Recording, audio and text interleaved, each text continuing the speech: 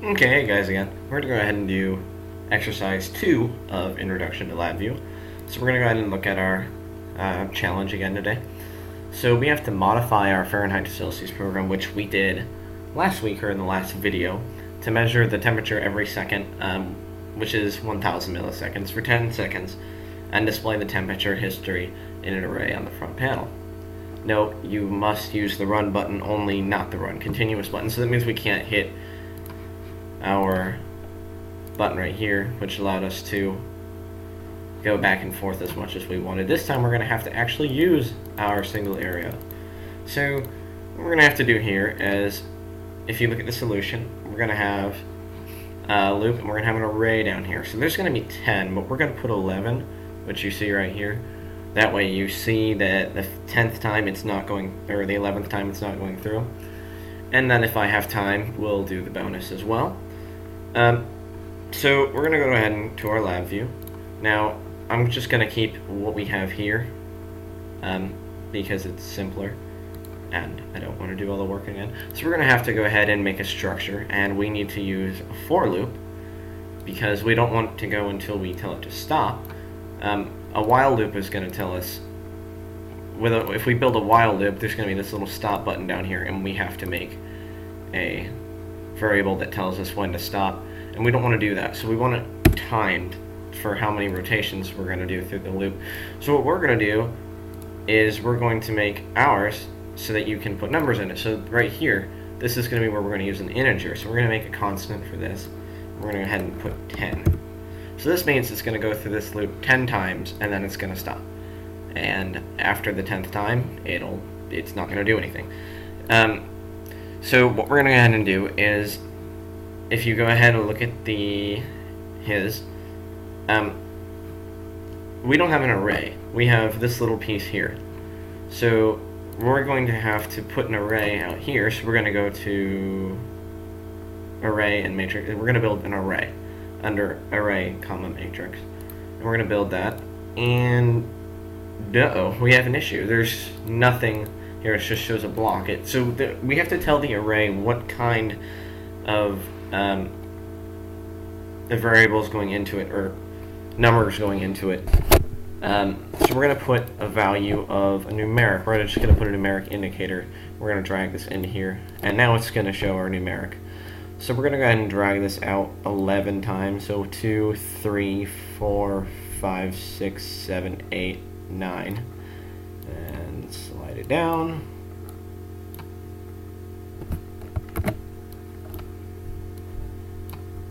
Nine,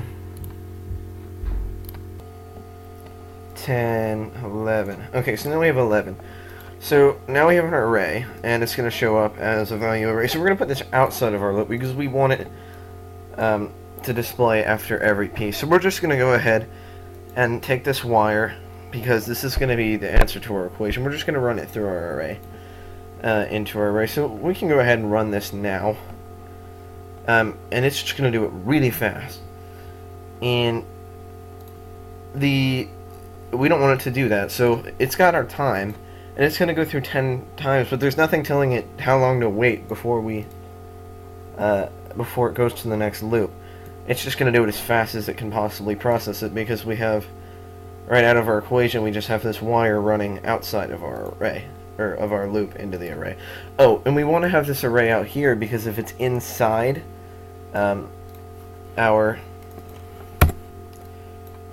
we gotta, just a second.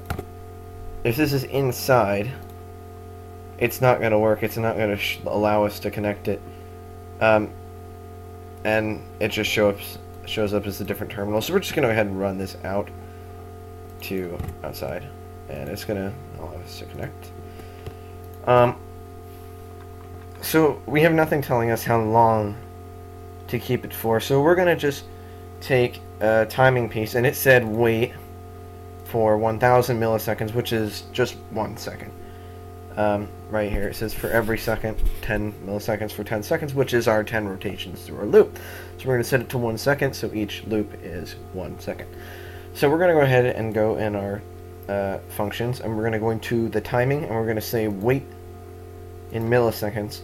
Now you see it says milliseconds timer value and milliseconds to wait. We want it going in wait. So we're just going to right click on this and go to create constant, and that's just going to automatically connect it. You can do it with any of these. For these, I could have just clicked here and created constant instead of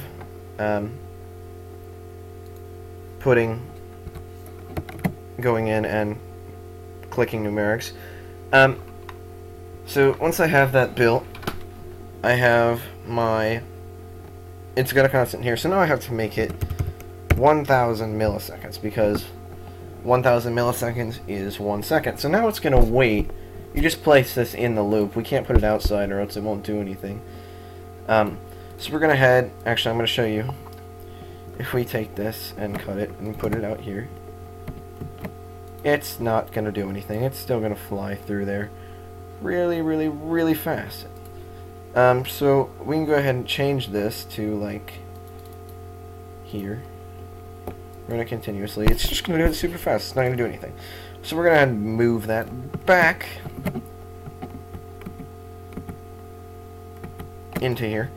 So it's going to wait 1 second or 1000 milliseconds for every loop before it goes back through again. So now we're going to try this again, and we're going to run this just with the run button. So I have this. Now you see it's slowly changing. So we're going to head and put 23 in here. It should change by one of these. Okay, yes.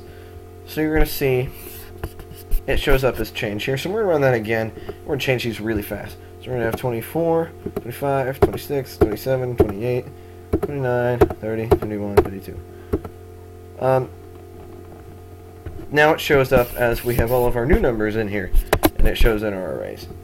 So it's done it 10 times, and you see we ended at 32, so it's going to end up as 0 the last 2 times. So that's how this piece works. You can use while loops for anything else. Now we're going to go ahead and make our bonus parts. The bonus, we're going to go up to the bonus. It says if you have, oh, whoops. It wants us to, okay, bonus, create a separate loop with a countdown timer from 10 seconds to 0 to show how much time is left. So what we're going to do now is, if you look, we're going to make a whole nother while loop, and we're going to have it here, and we're going to use a while loop this time instead of a for loop. So we're going to go ahead and make our while loop. So we got our while loop. And then we're going to have it wait for a countdown every 10 times.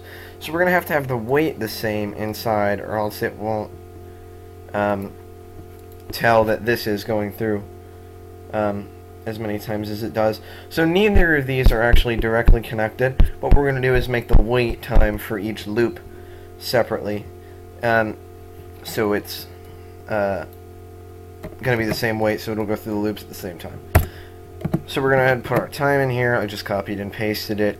Now, how are we going to tell the for loop to go through a certain amount of time? So what we're going to do is we're going to make a shift register in our for loop, or a while loop. So we're going to right click on our while loop.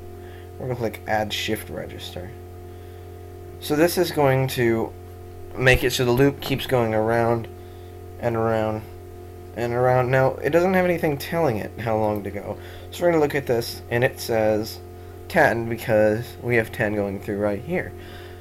So we're going to go ahead and put our 10. Actually, we're going to create a constant with that because I just showed you how to do that. We're going to create, after I connect these wires together. Okay, so the wires are now not connected. We're going to create, you know what, this isn't working. We'll do it manually. Okay, yeah, that works. So we'll run our constant into here. For some reason, it wasn't letting me do it the other way. So now that we have our constant built, we have to build a countdown button like it says in our bonus solution. So it's going to be, we're going to have a countdown timer, so we're going to need another indicator on our block panel. So we're going to add numeric indicator, and we're going to name it countdown. So now it shows our countdown, and we're going to have we have to have it subtract 1 for every loop.